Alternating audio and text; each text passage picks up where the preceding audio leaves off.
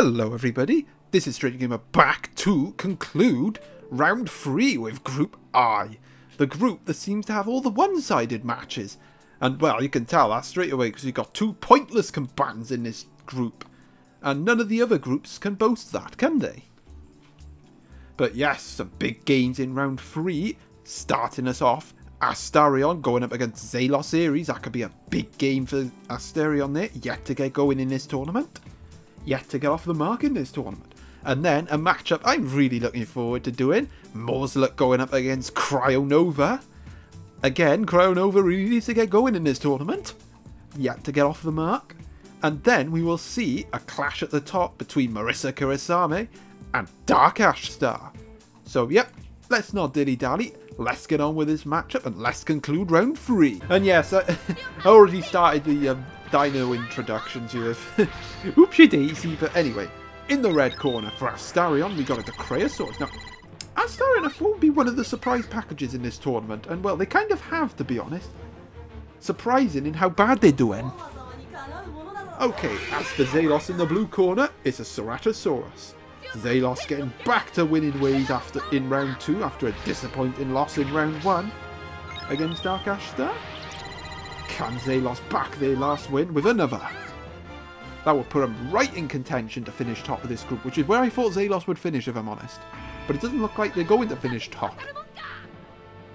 As for Astarion, very one-sided matches so far against them, so I hope they have better luck this time. It's a tie, it's a tie, it's a tie. There's the move breaker there. Ties can favour the Cryonova there because of the move breaker. The Cryonova getting the first hit. Good start there from Astarion. Another hit. Ooh. Has Astarion's luck turned around in this tournament? Boosh. Zalos yet to get a hit on in this match. And this Ceratosaurus is not gonna get a hit. Astarion, for the first time in this tournament, I think, is gonna be having a 1-0 lead. Honestly, if Astarion wins 3-0 here, they deserve it because they've had horrible, horrible luck in this tournament. Alright, as for Zalos' second dino, it's a Dinosaur. Do not count Zalos out yet. Well, they almost came back to beat Darkashestar, let's not forget that. And the Black T-Rex was like on a tiny sliver of health and it killed 2 things. Granted, it had death fire.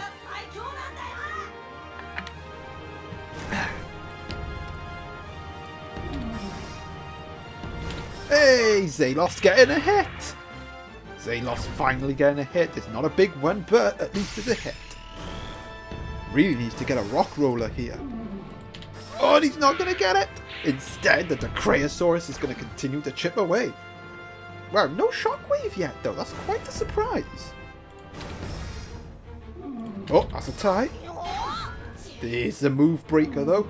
Getting rid of the rock roller. That could be useful for Astarion.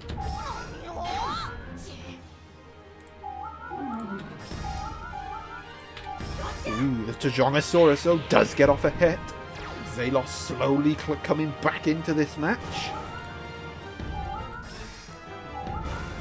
Oh, there's another tie. Oops. Oh, it's a crit from the Cryonova. Oh, it's dead. Well, all of a sudden, Astarion has a 2-0 lead. Usually they're 2-0 behind. But do not count Zalos out yet because, well, the third dino is the big bad Black T-Rex. And well, this thing nearly annihilated Darkashestar's team and is quite capable of doing the same to Astarion, so do not count Zalos out yet.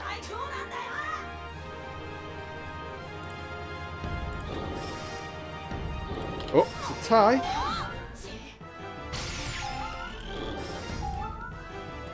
Well, the Cryonova is finally going down, thankfully for Zalos' sake, because I think would have had a type advantage. Oh, it's a Dinosaur. I forgot both of these guys got Dinosaurs. Well, you've just heard it from me. Astarion's second dino is a Tyrannosaurus, although, unlike Zalos' it does not have Rock Roller, it has Earthquake instead. Oof, getting a bit of a headache, to be honest. But I will soldier on like the warrior I am. Oh, Zalos is in trouble. Yeah, I think Astarion is going to win their first match of this tournament. Elemental power there.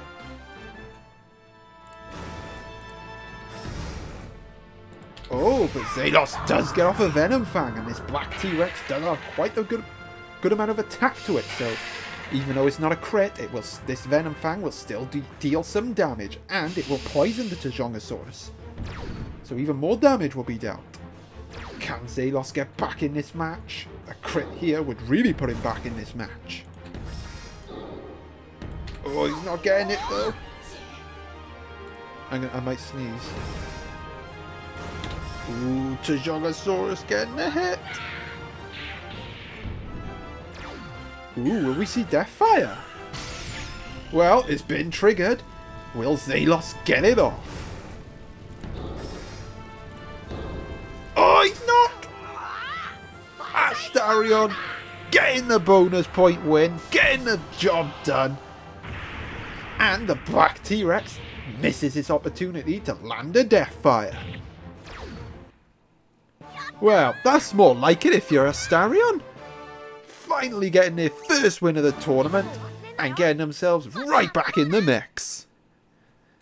As for Zalos, well, it didn't really get going, to be honest. It was quite stuttery, but they'll bounce back. But Astarion finally getting off the mark. Right, well, on to the matchup that, well, I'm anticipating the most in this video, and pretty much the most anticipated match for me in round 3, and that sees Cryonova taking on Mauselet. Okay then, here we go. In the red corner for Mauselet, it's a Tyrannosaurus. I should point out that Mauselet has 2 type advantages in this matchup. This is not a good matchup for Cryonova, so I feel like Mauselet is going to win quite handsomely, but, you know, I've been wrong many times before, and I wouldn't be surprised if I was wrong again. In the blue corner for Cryonova, under massive pressure now to get a win in this tournament, given the first result, we have Neovenator. This Neovenator, well, haven't seen the best of it yet. Let's just say that. Dun, dun, dun, dun. Well, are there any saving graces for Cryonova? Well, they have a Dino Tector. That's the only saving grace I can give him. Oh, there's a tie. Well, it's not good though, because the Burning Dash is going to get triggered. Ah, Neovenator getting the first hit. Gonna need quite a lot of those hits to take this beast down.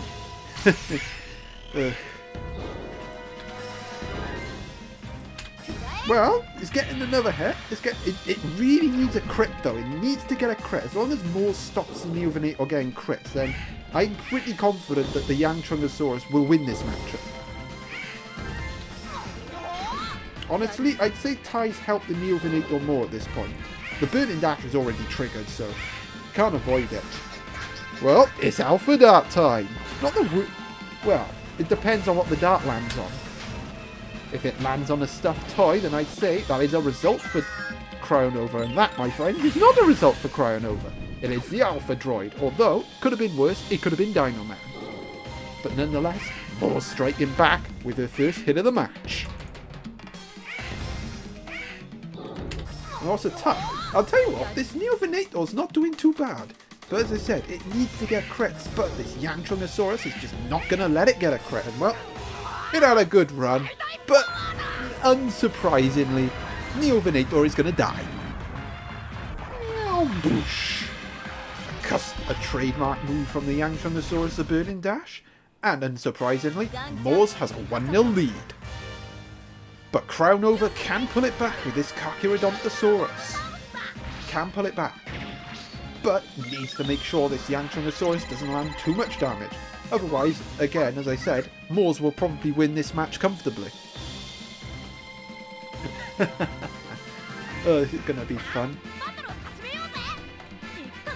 Come on then!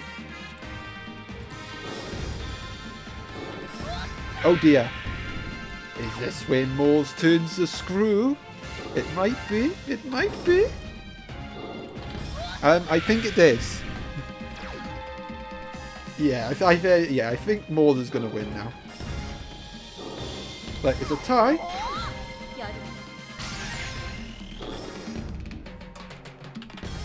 Okay, it's Alpha Dart. This is not the worst case. If it doesn't, as long as it doesn't land on the dart, on the ball, the draw. If it lands on the stuffed toy, then that's not too bad. And it lands on the Alpha Droid, so you know what that means. This car's going down, and Mors has a 2-0 lead. Well, from winning comfortably, Mors could literally win 3-0 here. Although, do not count Cryonova out yet. They do have the Dino Tector, and well, he's going to need it. If he wants any chance of getting anything out of this match, he's going to need the Dino Tector. Put it that way. He needs to get hit for a start, as the Antrogosaurus is cleaning house.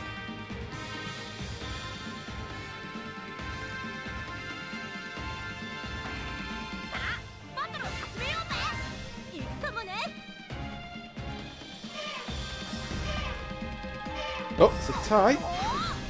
But again, well, the bar fills up, but ties favour the Yang. Well, another fire cannon. Wow. It is literally a massacre at this point. Like, the Neo Venator got off hits, but it didn't get off any crits. Like, that would have made the difference. If it got off at one crit, would have killed the Yang. Oh, there's another tie. Well, there's a losing bonus point for Mors.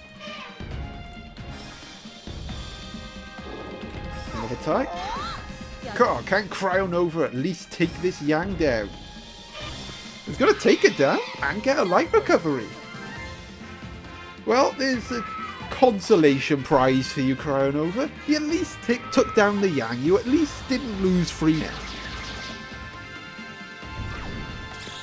And, you know, Dino Tector's full, so but I better get the codes out, just in case.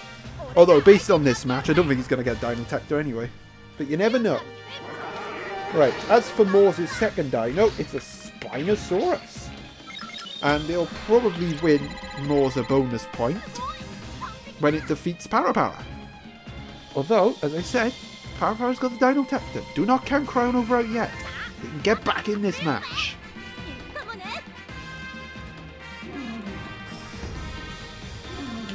Oh, we are going to see Dino Tector, so you know what that means. I got into the codes. Dino Tector on. Well, this could be it for Cryonova. Can they get this hit? If they can get this hit, put them right back in this match. Oh, I got that! I mean, I don't think it's going to be lethal for the Spino, but at least Cryonova is showing some defiance against the mountain that is Mors. Boosh! Yeah, no surprise they didn't win. Well, all of a sudden, could Mors be getting nervous? From a completely comfortable and dominant position, Cryonova has turned it around. And well, didn't expect to see Procerodophus in this match, but we're seeing it. Well, can Cryonova snatch it? I should point out that with the Dino Tector on, Paris' moves will do a bit more damage. Well, I think they do a little bit more damage, even though the actual moveset is gone. The moves do more damage. Oh! Oh my god, this could... Yeah, this could... You know, like, Cryonova could actually win this. Like, from a position of being absolutely dominated, all of a sudden... Oh, hang on, the Procerodophus gets a hit. Well, Mors has guaranteed herself at least a losing bonus point, which she might actually get. Oh, now you do this random number generator, you arse. The time in this match is the key, and you're doing this. Right, we're back in business. So it's 3. Oh, it's a tie! Oh, the Dino Tector's loaded up again. Wow, look at this. Oh!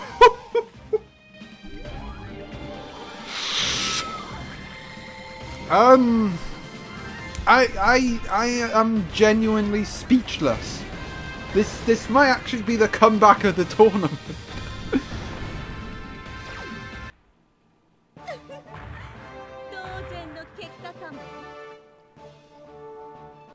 Wow. I gotta say, how has Cryonova somehow has won? Like that is absolutely insane.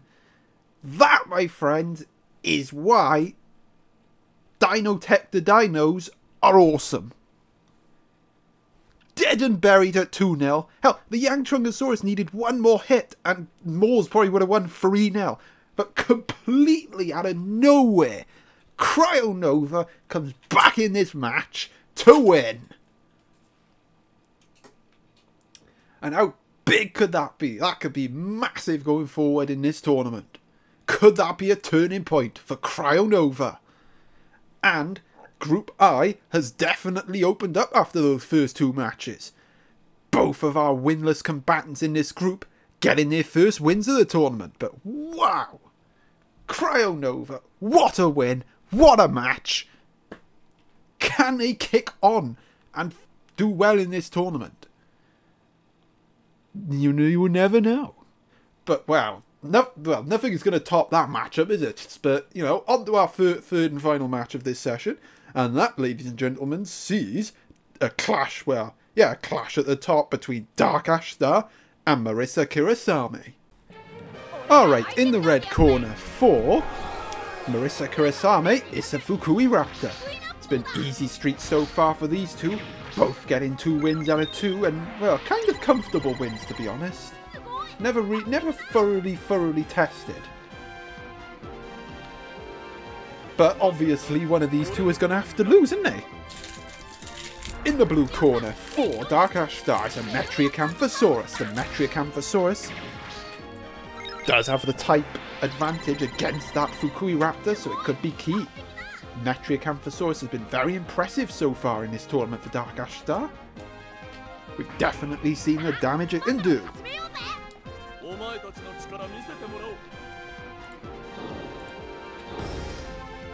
Oh well, there's a crit right off the bat. And he's going to do a lot of damage because, again, the type advantage. Oh my god! There's a technique boost as well, so Heat Eruption will probably start activating. Should there be ties? Ooh, but the Fukui Raptor does get off a crit. And because it wasn't a Mayfly, the crit will do normal damage. And there's a Cyclone as well. Cyclone, a good way to play around Darkashestar's tie strategy. It's actually pretty much the perfect counter because you can attack during a tie, which A, stops you dealing damage during the tie, and B, stops Heat Eruption. Perfect counter, Cyclone is. Well, it's not going to stop this tie, but no Heat Eruption. Oh, there's another crit from the net, and the Fukui Raptor's going to bite the big one. Darkashestar, yet again, having a 1-0 lead. However, I think it will be staying a 1-0 lead because, as for Marisa's second dino, is a Super Kama. We've definitely seen what this Kama can do. It's a Super Duper Kama, unlike my Kama, which is a Wildcard Kama. Yes, I will talk about the tournament as well, because we have basically passed the halfway stage of the group stage, and, well, in fact, I think we're past the halfway mark of the whole tournament itself, so I am going to talk and review each group so far in like a separate video, giving my thoughts, like, if you would like to see that. I would like to do that. Ooh, that's not good though for Marisa, but again, look at that type advantage coming through there in limiting the damage. Waker mode on 2, by the way. And we're going to see it. The Kama gets the hit. It won't be enough to kill the mech, but it's a wait time. Ooh, well, it's an interesting one, because a tie here could trigger Heat Eruption, but a tie would be better because then the Awaken mode wouldn't be wasted. Oh, well, it's wasted anyway. And it's a Softening Beam. So the Super Kama will take more damage during a tie. Ties will definitely favour Darkashestar now, but the Metriacanthosaurus is on quite low health. Oh, well, ties did favour it until the Aqua Vortex happened. Oh, it was a tie as well, but the Aqua Vortex is going to prevent the Metriacanthosaurus from landing any damage, and in fact, Marisa Kirasame's pulling it back. Although it was a chance missed to land damage with the Awaken mode, but nonetheless, the Metriacanthosaurus goes down, and Darkashestar will not be having a 2-0 lead. Speaking of the devil, as for Darkashestar's second dino, it's an Armatus. Well, we haven't seen too much of this, guys. Well, we saw it quite a bit against Cryonova. Let's not make no mistake. Will we see spectral armor in this match? I doubt it, to be honest, because okay, if Marisa was leading, then I'd probably say yes, we might see spectral armor. Ooh, the Kama getting a crit, and for those of you that don't know, this Camarasaurus does have quite a powerful crit. Although that's kind of what makes it not a great water dinosaur, because his crit is paper and it's a powerful crit, and obviously if you want to maximise a crit's power, you want it, for water dinosaurs, you want it to be either rock or scissors. Well, ideally rock, because Hydro Cutter does more damage than Futaba can.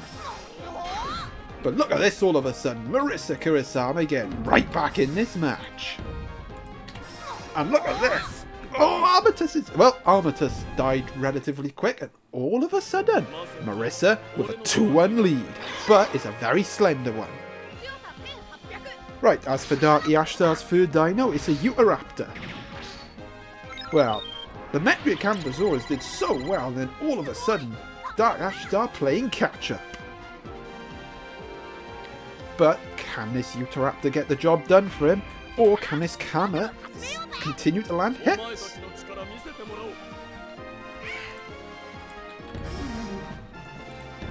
Well, the Kama had a good run, but it's dead. And we are level petting. I think this is the first time we've seen this guy, I think. But for Marisa's third dino is a Pachycephalosaurus, and no, it's not the first time we've seen it. We have seen it before. Or maybe not. No, I don't think we've seen it before. Well, yeah, in this tournament. Well, we're going to see it here, and it's going to have to pull its weight if Marisa wants to win this match. Well, it's getting a crit. Who will win this matchup from here? Oh, I don't know. I think Marisa has the momentum at the minute, so I think Marisa's going to win.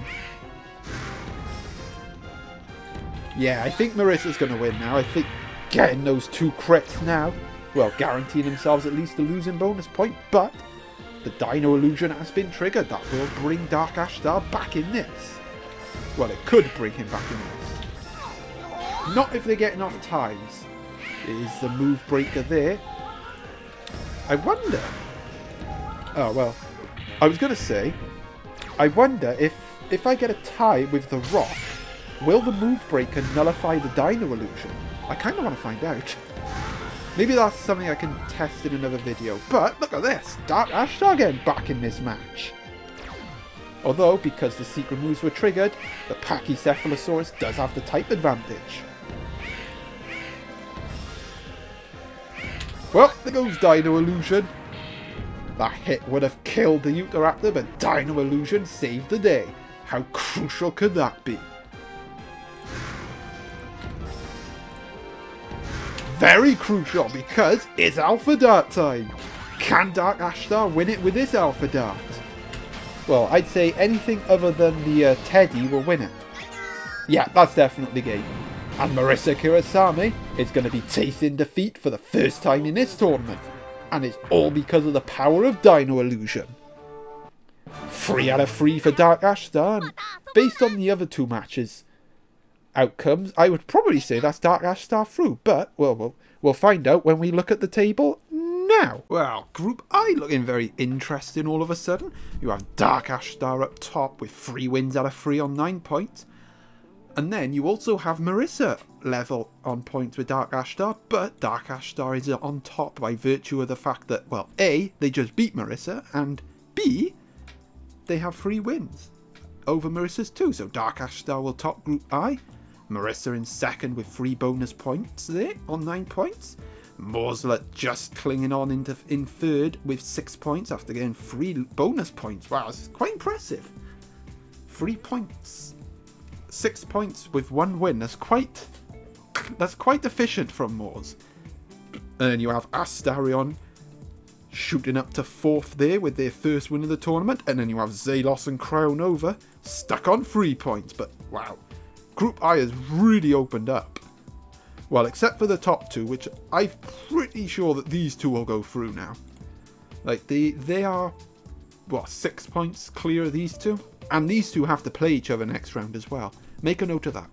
So yeah, well, a draw between these 2 would guarantee that these 2 will go through. And, well, whoever loses this match will probably be eliminated, if I'm honest. And then I believe next round it will be Darkashestar against Astarion. That could be a big game for Astarion there to close the gap on Darkashestar. And then it'll be Mors going up against Marisa Kirasame. So yeah, still all to play for in this group, still all to play for, but I think, that is Group I, ladies and gentlemen. That is round 3 concluded. So, yep, I hope you enjoyed. Stay tuned for next time, where we kick off round 4 for Group A. And until then, this is Stranger Gamer, signing out.